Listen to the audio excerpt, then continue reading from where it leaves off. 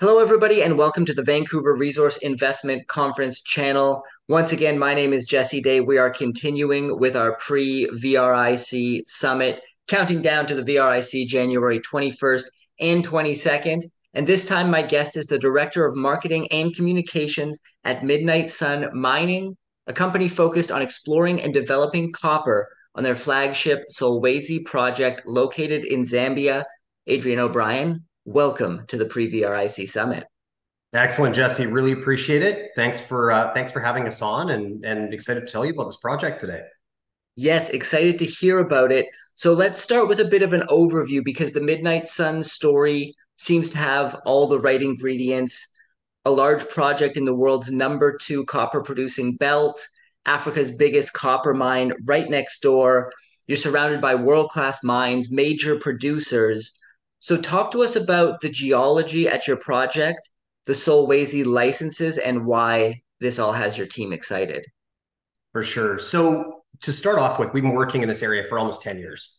Might even be a little over 10 years at this point. So we've been in Zambia for a long time. And if you look at the world's copper districts, there's different districts with different types of deposits, right? So you have the classic porphyry deposits that have been mined for years and years and years. And you have areas like Zambia or like the Zambian Copper Belt where we are that are predominantly SEDEX deposits. So these are much, much bigger deposits than the traditional copper porphyries that people are used to hearing about being produced. And anyways, we've been in Zambia for a long time. We have 506 square kilometers, which is astronomical. I mean, it's a massive, massive project. And I think that's one of the hardest things to get across is the scale of this thing, right? How big it actually is. But if you can imagine, it's basically split into kind of 4 or 5 different areas. And each of these deposits are not deposits, but projects, if you will, or pieces of property. Each of those are located in geology that could be unique unto themselves and have a multi-generational copper deposit. So you essentially have 4 or 5 different separate chances at a multi-generational copper deposit. And this area is known for hosting copper deposits that are in excess of 1 billion tons. These are 100 billion pound copper deposits. These are not your typical copper porphyry. They eclipse anything you can imagine in BC, Arizona, US, Chile. I mean, these are massive, massive copper deposits. To give you an idea of the landscape, you mentioned one of the top African copper producers, that's Kansanshi, owned by First Quantum. That's 6 kilometers away from our property. We're literally side by side. We basically surround them to the west and around to the south. You have VRIC's Lumwana mine, which has become the predominant focus for VRIC. I mean, Mark Bristow has not been even slightly shy about saying that copper is a big focus for VRIC going forward. Zambia is the area that they want to focus, and Lumwana is their flagship. So Lumwana is just a little further to the west of us. Then beside Lumwana, you have First Quantum Sentinel mine, also very large, and it plays a big part in our story due to some recent drill results. And then just to the north of us, you have Ivanhoe's Kamoa-Kakula, which is the biggest, baddest copper deposit pretty well ever seen. And all of these things basically surround us. So we are nestled like right in the center of one of the top copper belts in the world.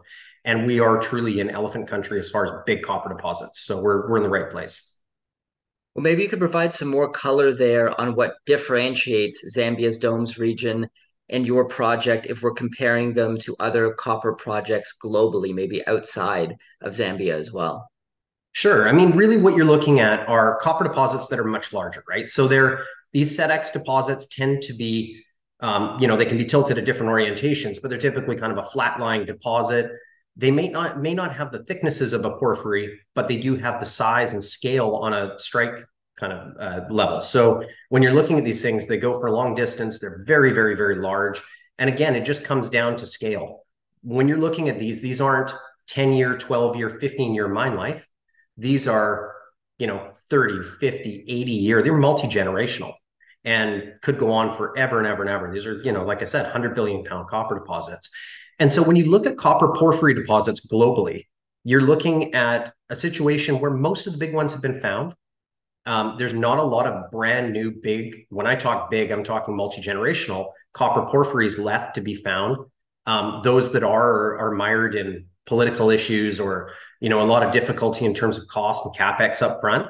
And so what the copper sector is doing is moving towards different methodologies for extraction. So they're looking at block cave, They're looking at different ways of getting at these porphyries, underground models. And the difficulty with that is cost. So when you look at the CapEx to take something like a block cave model for a copper porphyry, something with a high grade core, you're looking at massive CapEx to get these into production. And when I say that, we're talking over $500 million, might be $1 billion CapEx. If it's block cave, all that cost is going to be upfront. So you don't have time to get that paid back. You got to lay down that money right up front. And that becomes extremely cost prohibitive for companies to get these big projects into production. When you look at something like the Zambian Congo Copper Belt, these are big deposits, but in the situation of Midnight Sun, we're surrounded by world-class producers. And what that means is we don't even need to arm wave that we're going to go into production. The reality is we are not. We're not aiming to become a producer. We're developing deposits. We're developing these assets that we have to the point where one of the regionally close by mines is going to take that for feed for their mine.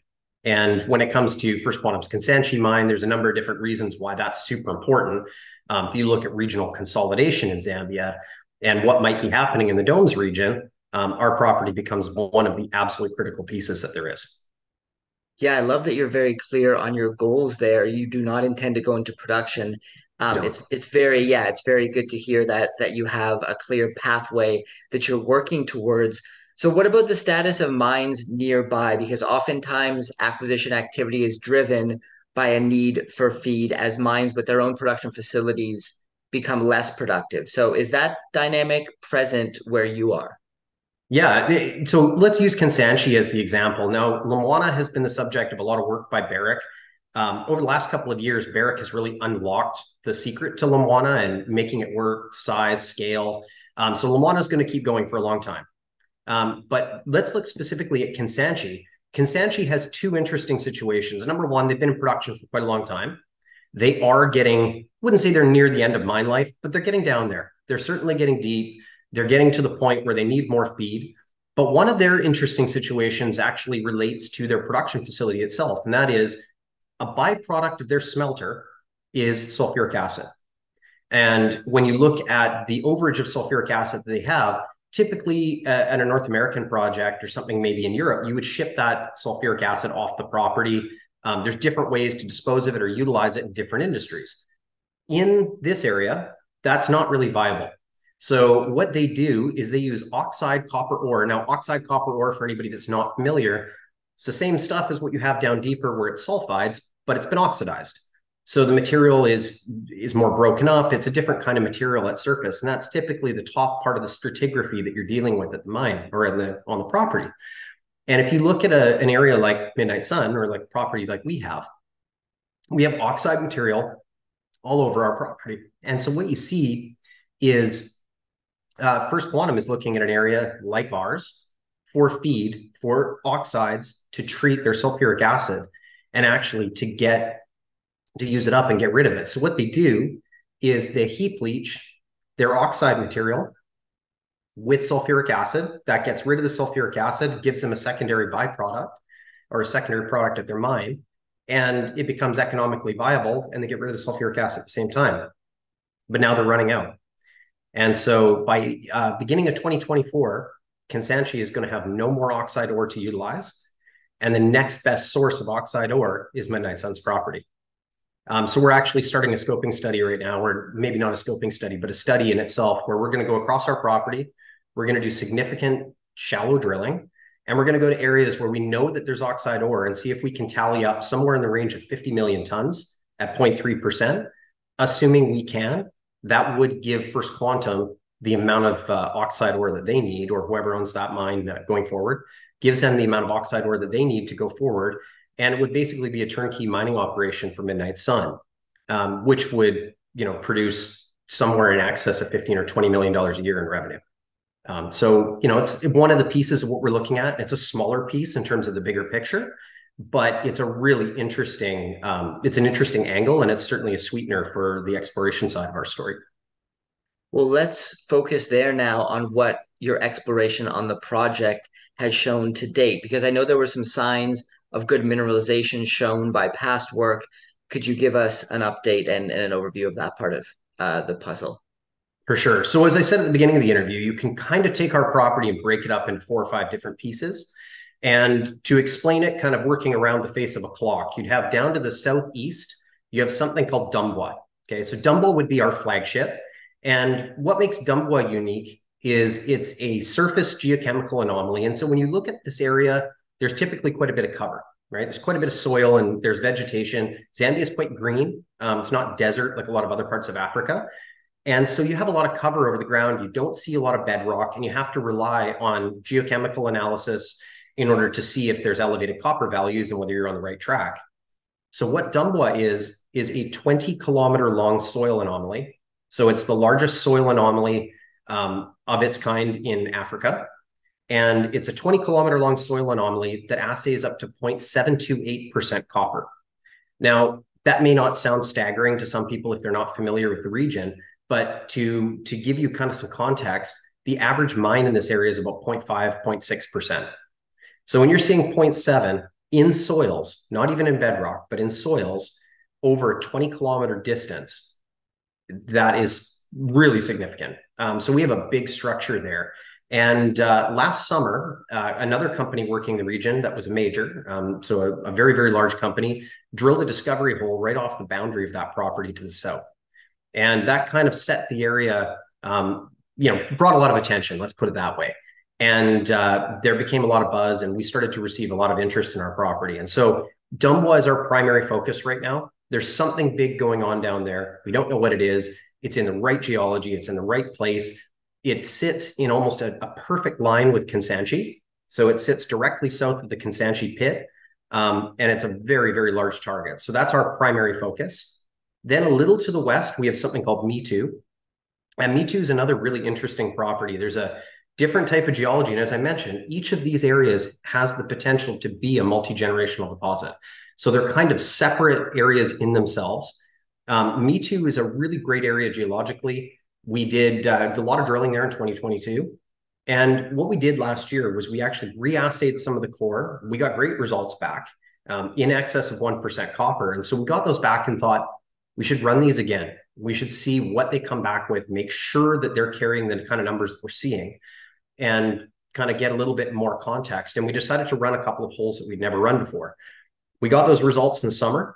Back in July, we announced them. And basically, we ended up with better results than we had the first time around. And the most interesting thing that we came back with was that at Me2, we've always said it was a Lumwana lookalike. So I mentioned VRIC's Lumwana mine to the west. We always thought that that was what we were dealing with at Me2. But what came back was a different suite of metals. We had copper, we had cobalt, we had nickel, and we actually had some anomalous gold. And where you see that is at Sentinel, which is even further to the west. And so now we have a brand new analog. And so what comes out of that is proof of concept, separate system from Dumbwa, two different things, two different types of geology, completely different analog. And now we know that we're looking at a Sentinel type deposit, and we can approach that with the right methodology. Then moving a little further to the north, over on that western side, we have something called the Crunch Zone, or the Western Flank. That's another area. We've done predominantly geophysics, very little drilling there, but we will get back and do some drilling at Western Flank at some point. And then to the north, we have something called Kaziba in the 22 zone. And that's where we've done probably the most work in terms of drilling. There is something large going on there. That's the closest thing we have to the Kansanshi mine. They sit right across from one another. And, it's a really, really great target. We've had lots of great drill intervals there, lots of oxides, discovery holes, if you will, but we haven't found the big system yet. And so we want to get back there and do, as much significant work as we can. Talk to us about Zambia in general as a jurisdiction, because obviously every jurisdiction has pluses and minuses. So how do you find working in Zambia, and what is your relationship like with the local government and community? Well, so Zambia is phenomenal. This is an area that I think people overlook how big copper export is there. This is 75% of their export earnings. So Zambia is a copper mining country, copper focused. They do have a new democratically elected government that's been in place now for a couple of years, and they are totally mining centric, mining focused. They're doing everything they can to push the mining industry forward. So it's fantastic that way. They have proper mining law. They have proper jurisdiction over the mining sector. And when you look at the area where we are, like Solwezi in particular, it's a small town, but it's essentially a mining town. Everybody there works at one of the first quantum mines, or there's other geologists coming there, of course, to go to the other areas, whether it's going north up to Kamoa-Kakula or west to Barrick's Lumwana mine or Sentinel. But you have people walking around proud to be in the mining sector, proud to be working for these mining companies. Working conditions are great. The town is very developed. It's a phenomenal place to work. So, we're really happy in Zambia. It's a safe jurisdiction. So we always say, as far as Africa goes, it doesn't get any easier than working in Zambia. So let's talk about next steps for the company. What's next for the project? What activities are planned? What should shareholders and potential investors be looking forward to? So right now, we decided a while ago that we needed to move this forward. One of the hindrances that comes with a project of this size is simply exactly that. It's size and scale, right? 506 square kilometers. How do you systematically explore 500 kilometers of property and actually give each of these 4 or 5 targets their due amount of exploration? It's very difficult, very costly, I guess is the right way to put it. And so we decided that bringing a strategic in was the right way to go. So we've been entertaining all kinds of offers and discussions over the last little while. I think we're getting close to having the answer as to how that's going to look and what we're going to do. We're making Dumbwa our number one focus. So our goal right now is to get Dumbwa financed. And essentially what you'll see us doing is taking those 4 or 5 different opportunities in different parts of the property, financing them independently, whether that's a joint venture, some type of strategic investment, or whether we go to the market and raise capital on our own. We'll take each of those separately and advance each of those properties so that we properly and systematically explore them. Dumbwa is going to be the first one out of the gate. As I said, hopefully we'll have some clarity on that we can talk about really, really soon. And then we'll systematically finance and build out those other parts of the property and really go after these things systematically and properly explore them, which is what they need. These take, they take a lot of money. They take a lot of systematic drilling. We've done most of the geophysics and geochem we could ever want to do across the property. Really, right now, it comes down to getting the drill bit in the ground and seeing what these things are like at depth and properly approaching them on that front. Great. Well, thank you so much for joining us today, Adrian, and sharing your knowledge on Midnight Sun Mining. Very fascinating project, and we look forward to keeping up to date on it as well. Excellent. Really appreciate it, Jesse.